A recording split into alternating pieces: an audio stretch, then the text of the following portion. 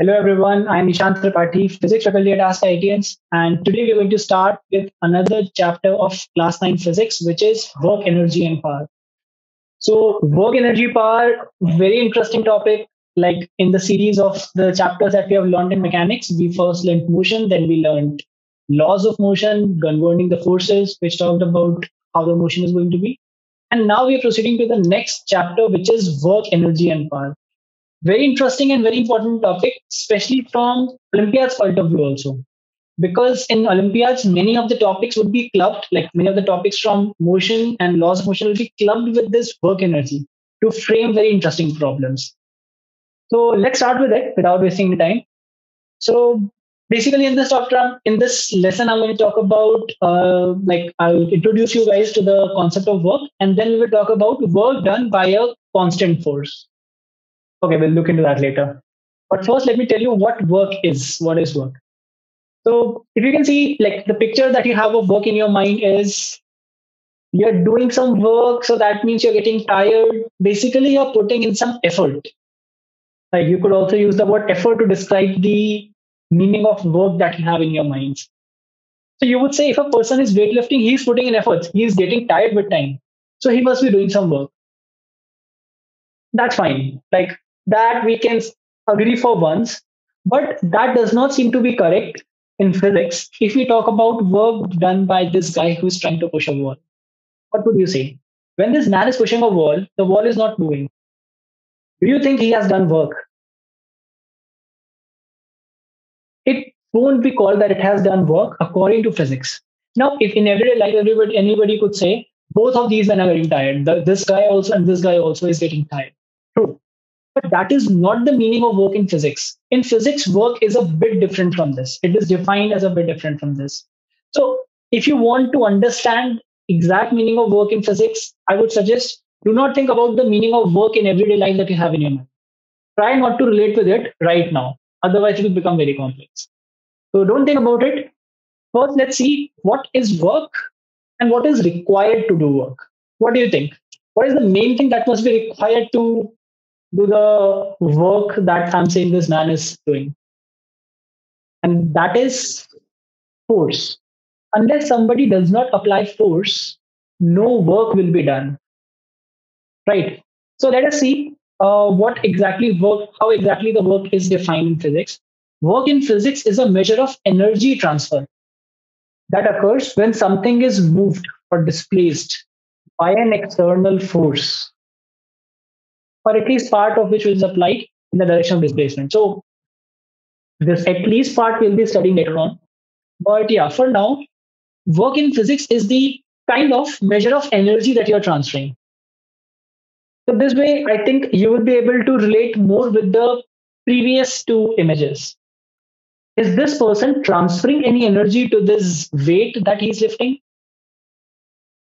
Yeah, seems like he's pushing and pulling it up. So, like pulling it down, pulling it up. So it might seem like, okay, some energy is being transferred to this weight. But is this guy transferring any energy to this wall? No. The wall isn't even moving. Nothing is happening to the wall. So one could say that no work is being done by this guy because it's something to do with energy. Okay, but what exactly is energy? Also, we're going to study later on.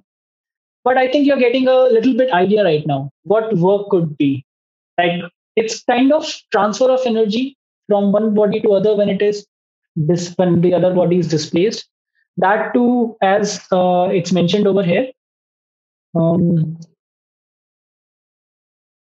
at least part of which is applied in the direction of displacement. What that means, we'll study in the next page. So for now, let us move to the work done by a constant force. What is that equal to? So we are going to imagine work as the mathematical quantity that we have learned earlier, which is called dot product. In the beginning of the session, we learned dot product of two vectors. So if there is a vector f and there is another vector d, so work done is defined as the dot product of force vector and the displacement vector. This is what work is defined as. So if you guys don't remember what work done was, let me tell you. sorry, if I talk about dot product, so if there are two vectors, let's say A vector over here and B vector over there, and they have an angle theta between them. So according to the definition of work, sorry, according to the definition of dot product, A vector's dot product with B vector, this was defined as the magnitude of A vector, then the magnitude of B vector, and cos of angle between them theta. This is how dot product of two vectors was defined. Okay, so don't think about work right now. Just think about this. What is dot product of two vectors? There is one vector A, another vector B, and they have some angle between them, theta. So the dot product of A and B is defined as magnitude of A, magnitude of B, and cos of angle between them. Okay. So now let's try to relate this. What we are saying is work is also defined in the same way. In fact, for us, dot product is defined in vectors to actually talk about work done. Work done is dot product of force that is acting on a body, dot product with the displacement of the body. Displacement force both are vectors. Let me give you a little bit of idea. Um, let us say there's this ground, there is a block, and mass of let's say that the block is very heavy, and there is a guy who's trying to push this. So there's a guy present over here trying to push this block towards right. So he needs to apply some force to push this. So he would apply a force F, or let's give it a value 20 newtons. He's applying 20 Newton force towards right. So now what will happen because of this force that he's applying? If the ground is smooth, there is no friction. Let us say there is no friction. So this block would start slipping towards right. If the ground is smooth, it will keep on moving towards right. And overall, with this 20 Newton force, it would keep on getting accelerated. And eventually, it would have undergone some displacement. Let us say it got displaced by a distance of 4 meters. Okay, if you are applying a force of 20 newtons and this block got displaced by 4 meters towards right. So the question is, according to this definition of work, a very mathematical definition, I agree. Don't think about the physical meaning of it. I'll convey that to you. But for now, work is defined as dot product of this force vector, 20 newtons, and displacement vector, 4 meters. So what do you think should the work done be? So it's the dot product of these two vectors.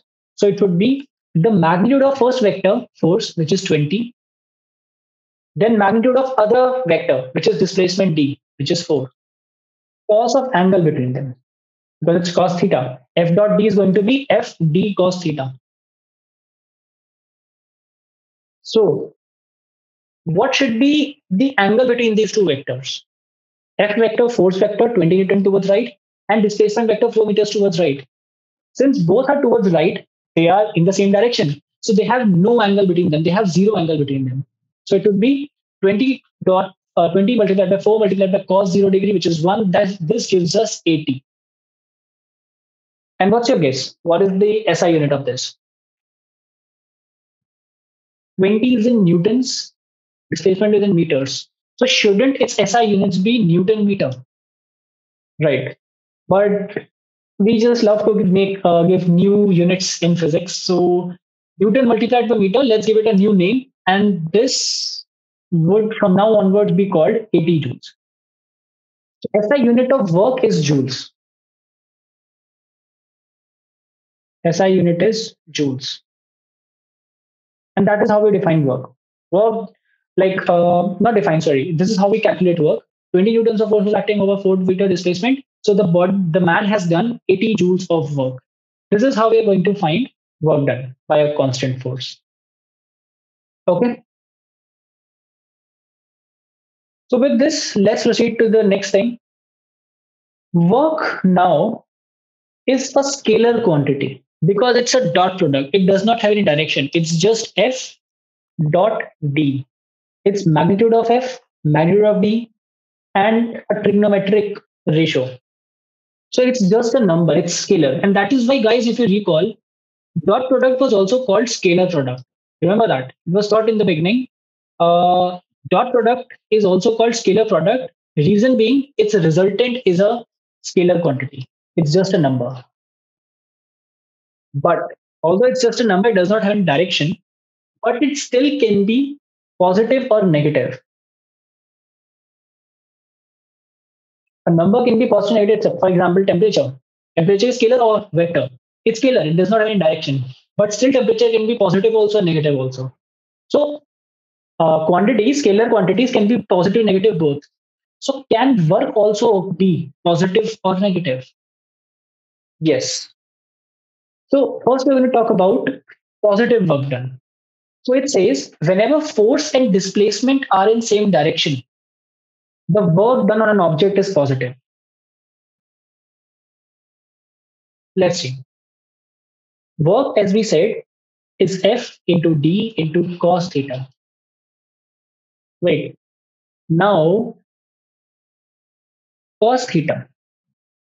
F is always positive. F D is also always positive. Force would always be, it's a magnitude of force, always positive. Magnitude of displacement, always positive. But it's only cos theta which can be both positive and negative. So, guys, cos theta is positive for which values? Cos theta is positive when theta is between 0 degree, and I should not put equal to sign, when it's between 0 degree and 90 degree. At that time, like basically as long as theta is acute, the angle between them is acute, it's going to be positive work done. Let's draw some pictures to understand this.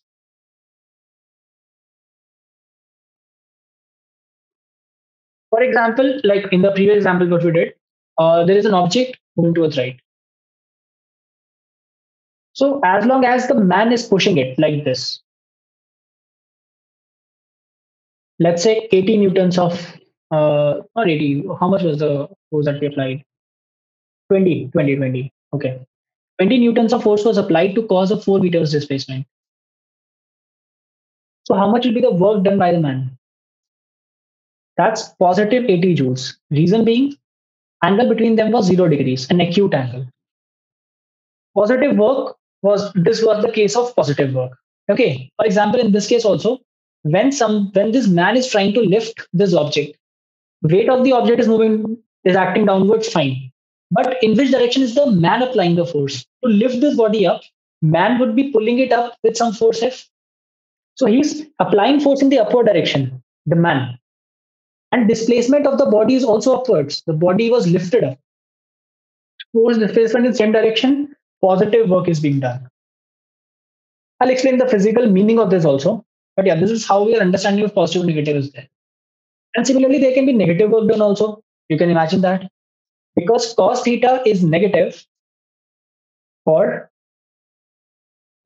theta being from 90 degree to theta going to 180 degree. Like if the angle is obtuse between force and displacement, then it's going to be negative work done. Let us see how that can be.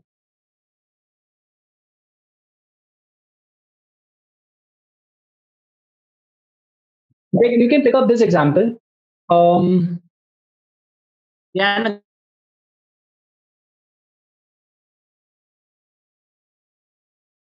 the same man we had earlier, who the same way is applying force. Now he was pushing it with 20 newtons of force, and block got displaced by 4 meters. We have already found out his work done. But now imagine if there was another boy who was trying to push it back. He does not want this block to move towards right. So he is pushing it towards left, let's say with a force of 5 newtons. So left person is a man, right person is a boy. So the work done by man we have already found out. Work done by man is 20 times 4 times cos of 0 degree.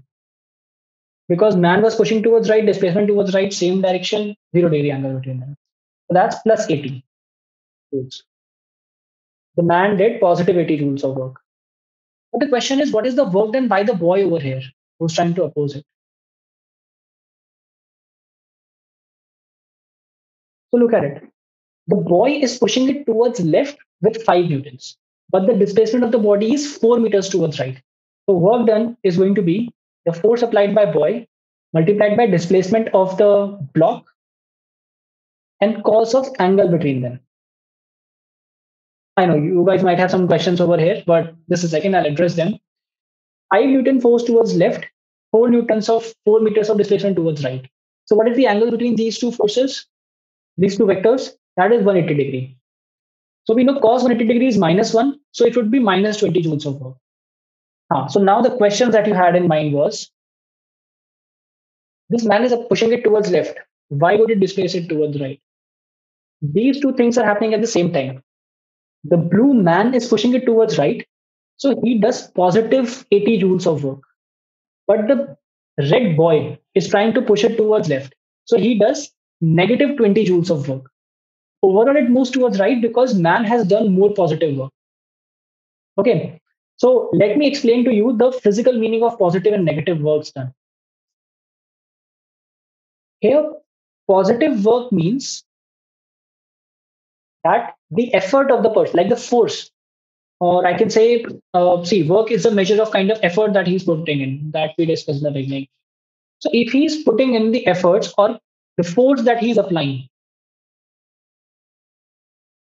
if it's stimulating the motion, stimulating the displacement, I should say,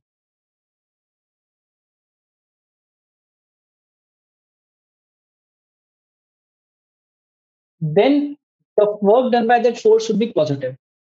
And if the work done is negative, if negative work is there, then the force is not stimulating the displacement, the force is opposing the displacement.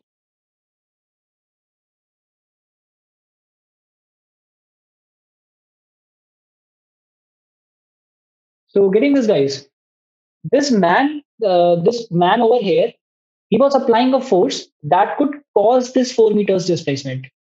So he is a factor which is causing that displacement. So he does positive work. He's contributing to it.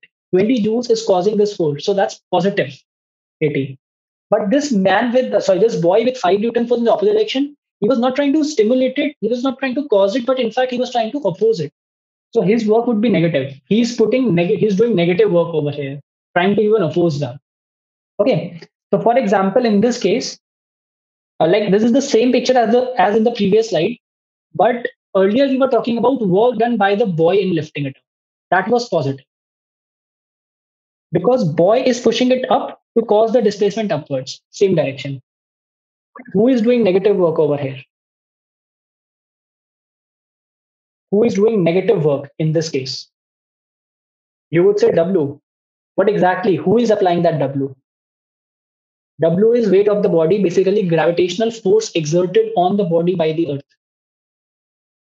So work done by the earth in this case is negative. Earth is doing negative work. Earth did not want that this body should move up. The earth was trying to oppose it. So earth did negative work. Earth was trying to oppose it. Boy did positive work because he was trying to lift. So that's the difference between positive and negative work. I hope that's clear. But now you would think for 0 to 90-degree positive, 90 to 180 negative. So what exactly happens at 90-degree?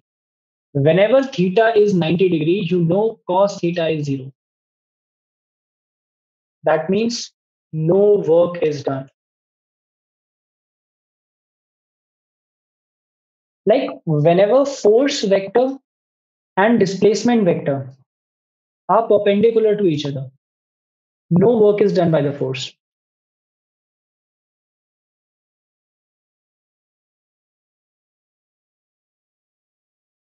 Just look at this case. This man, sorry, no, let's not look at the man. The man is trying to move it, like he's trying to displace it towards right, displace the block towards right, or this box towards right. But when this force, let's look at the force exerted by the earth. Earth is trying to pull it downwards. Earth is trying to pull it downwards, and the body displaced towards right. So tell me, don't think about anything else. Just think about Earth and this displacement. So when the block is moving towards right, is Earth responsible to cause this displacement? No, it's not causing this displacement. Is it trying to oppose this displacement? No, it's not even opposing it. So it's not trying to stimulate it. It's not trying to oppose it. It has no contribution towards this displacement. That means work done by Earth in this case is 0 because theta is equal to 0. Sorry, theta equals to 90 degree. And similarly, in the third case also, work done by the centripetal force is zero. Why? Because it's swinging, displacement is always tangential in a circle, and force is always towards the center perpendicular. Again, theta is 90 degree, work done is zero. So when angle is 90 degree, then work done is zero. In which other case can work done be zero? Like in the first case, this man is doing no work. As we discussed in the very first slide, if you remember, we said this man is not doing any work. Why? Because although he is applying force, the displacement in the first place is zero. So why would there ever be F dot D? Work done will be zero. So if he's applying a force, putting in efforts, but still displacement is not taking place. Physics wise, no work is done. Okay. So that is how we define work. We have talked about the mathematical thing of it. After this, let's do a question. A body has mass 3 kgs. A body has a mass of 3 kgs, which when applied with a force of 8 newtons, moves from rest with a coefficient of kinetic friction 0.2. So you have to find these three things. So let me draw the question over here. There is a body of mass 3 kgs, and on it has been applied a force of 8 newtons. The body is originally at rest. The coefficient of kinetic friction from the ground, of course, is 0.2. Coefficient of kinetic friction is 0.2 units. The question asked is, when this force is applied for 10 seconds, what is the amount of work done? Now see, coefficient of static friction is not given. So I'm assuming that definitely the block must already be slipping. Like coefficient of static friction must be small only. Okay. So let's see. Coefficient of kinetic friction is given 0.2. So what are the forces acting on this body? Let's draw the free body diagram. The free body diagram of this block as learned in previous chapters. How to draw free body diagram? You know that from laws of motion. So free body diagram means all the forces must be we have to draw all the forces which are acting on this body. So one force is going to be the weight of the body, mg, which is in this case 3 kg is the mass. Let's assume g to be 10 meters per second square since it's not given. Okay, so it's going to be 30 newtons of weight is acting on the body downwards. Other than this, since it's kept on ground, a normal reaction must be acting upwards. So let's draw that normal reaction from ground ng. How much should that be? Okay, let's do it in the end. Then what other forces are acting? One more force is acting towards right, which is 8 newtons, which we applied from outside. And lastly, one more force is acting, which is friction. So friction will be acting leftwards, which is equal to mu k into normal reaction from ground. Yeah, mu k into it. Now let's see. Overall, is this block in equilibrium? No, no, no. We do know it's already slipping. It should not be in equilibrium. So it is accelerating towards right. Everyone can imagine that. But it is accelerating towards right. So can I say along vertical, it is in equilibrium? Because there is no acceleration along the vertical direction, upwards, downwards.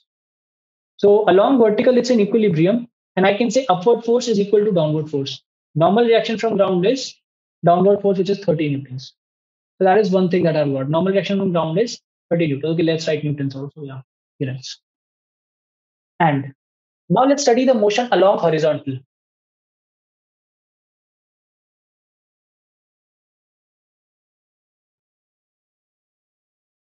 So along horizontal, is there any net force acting along horizontal? Yes.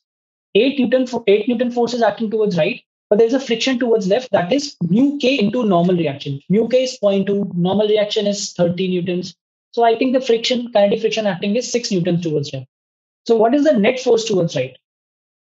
F net should be equal to ma. What is the net force towards right? Net force is 8 minus 6. 8 newtons towards right, external force, 6 friction leftwards. That is equal to mass of the block, which is 3 into acceleration. That means acceleration of the body is 2 by 3 meters per second square. That is the acceleration of the body. Why have we found acceleration? Okay, let's see. Because we wanted to find the work done in 10 seconds. In 10 seconds, if we have been fast the force, so we know. But we also need to find the displacement in this time. Otherwise, how will we be able to find the work done? So since we wanted to find out displacement, we found out the acceleration. Now let's start with the A part. For the A part, you need to know the displacement of the body. So for displacement, we already know the third equation of, sorry, not the third, time is given. We can use the second equation of motion. Yeah. According to second equation of motion, displacement S is equal to ut plus half at square. Initial velocity, 0. Into time, doesn't matter. Plus half into acceleration. Acceleration is 2 by 3 into time square. And time is given to be 10. So that comes out to be 100 by 3 meters. So in 10 seconds, because these two forces were acting 8 Newton, 6 Newton, acceleration was 2 by 3. And overall, it got displaced by 100 by 3 meters towards right in 10 seconds. So the first question, the A part of the question was, what is the work done by this external force? Okay, so work done by the external force is going to be, work done by this force F is going to be that external force itself. Its dot product with displacement. We have called it S in this case. Cos of angle between them. What's the angle between the force 8 newtons and displacement 100 by 3? Both are towards right. So angle should be 0 degrees. So Fs cos 0 degree, which is 8 times 100 by 3 times cos of 0 degree, which is 1.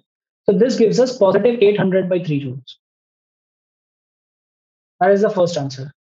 Work done by this external force. Second question is, what is the work done by friction? Okay, let me use some different color. Work done by friction. If they're asking work done by friction, that should be the friction force multiplied by displacement, cos of angle between them. But in this case, what is the angle between friction and displacement?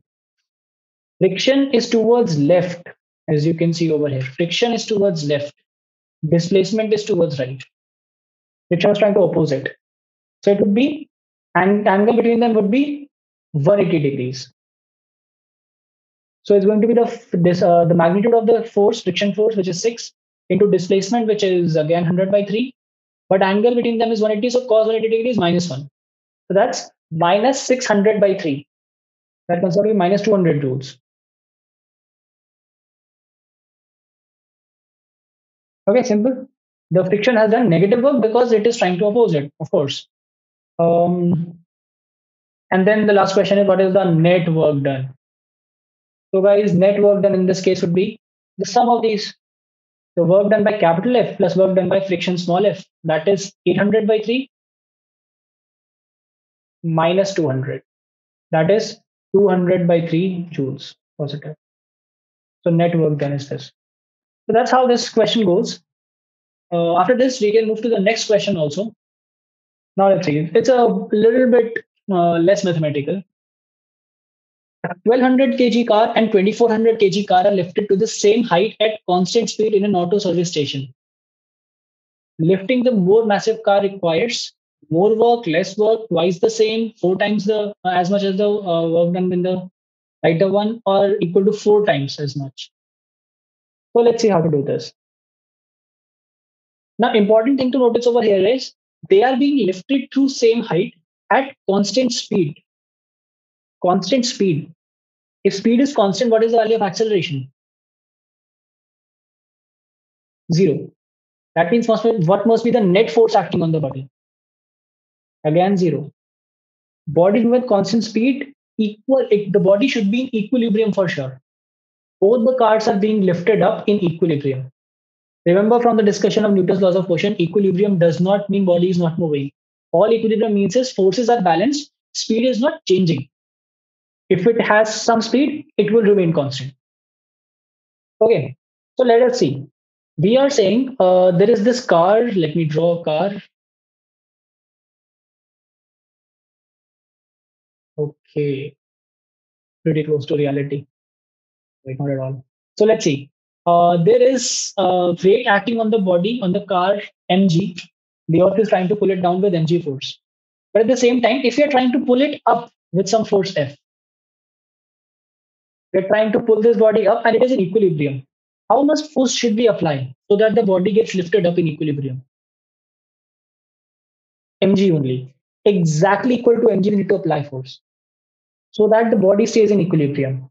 So equilibrium, again, I'm telling you, does not mean body is at rest. Equilibrium means it's not speeding up or speeding down. Car was already moving up with some speed. Since we are balancing the forces, it continues to move with constant speed. It does not accelerate suddenly. Okay. So it is moving with some constant speed. And we are applying mg amount of force to lift it up. Now let us say it is lifted through a height h. How much is the work done by us? Work done by the external force. What is the external force in this case in lifting it up? The external force is this F, which is equal to mg in this case, and causing a displacement of h. Both are upwards. How much must be the work done? It should be mg multiplied by displacement h multiplied by cos of angle between them, which is 0 degrees. Okay, wrong pen. But yeah, it will come out to be positive mgh. So in lifting one particular car of mass m to a height h, positive mgh amount of work needs to be done. Now we are saying the other car is also lifted through same height, but its mass is double. So if we double this mass m, what do you think? How many times will work change? The work will also become double now because work is directly proportional to m from this relation. So the answer is C, twice as much. And after this, I hope this is clear. Let's move to the last question, which requires more work. Lifting 50 kg crate through a vertical distance of 2 meters or lifting 25 kg crate through a vertical distance of 40 meters. Again, very similar. There is a block or crate of mass m. Mg is the gravitational force acting. If you want to lift it up, let's again assuming it's moving very, very slowly. So we are applying a force F almost equal to mg only. And it is lifted through a height h. So again, the work done by this external force will be positive mgh. If you are lifting it up, you are the one causing displacement. You must be doing positive work. So in the first case, in the case one, it has been said mass is 50 kgs and displacement h is 2 meters. So guys, what will be the work done in case one? That is going to be 50 multiplied by g, which is 10, multiplied by height, which is 2. That gives us 1000. Positive 1000 joules is the amount of work done in the first case. Right now. Now let's talk about second case.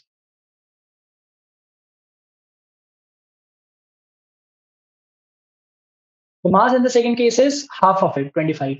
But height through which it is lifted is double, 4 meters. Alright, it's so simple. Mass 25 multiplied by g, which is 10, multiplied by height through which is lifted 4, which again comes out to be 1000 joules only. Although the mass halved, displacement also doubled. So both required equal amount of work. So that is it about work.